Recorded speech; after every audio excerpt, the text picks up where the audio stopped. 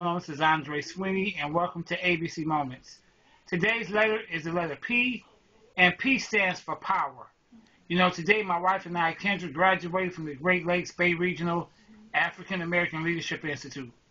And today, what we saw was 25 African American men and women come together and become leaders. There's nothing more powerful than understanding who you are and what God has given you to change your circumstances. Today, we show the epitome of power. This is Andre Sweeney, and this has been another ABC Moment.